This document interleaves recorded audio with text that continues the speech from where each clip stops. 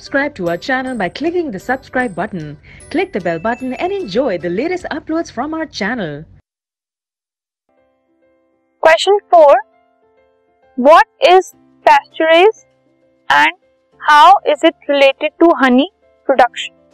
Pasturage क्या होती है और वो honey production से कैसे related है? So pasturage is the availability of flowers from which bees collect nectar and pollen. Pasturage होती है कि कितने फ्लावर्स अवेलेबल है जिससे बीज नेक्टर और पॉलन कलेक्ट कर सकती है. It determines the test and quantity of honey. जितनी ज्यादा पैस्चरेज होगी उतना ज्यादा जो क्वांटिटी है, क्वालिटी है, टेस्ट है हनी का वो इम्प्रूव होगा. ठीक है, तो पैस्चरेज के ऊपर बहुत डिपेंड करता है कि हनी की क्वालिटी कैसी होगी, हनी की ईल्ड कैसी होगी.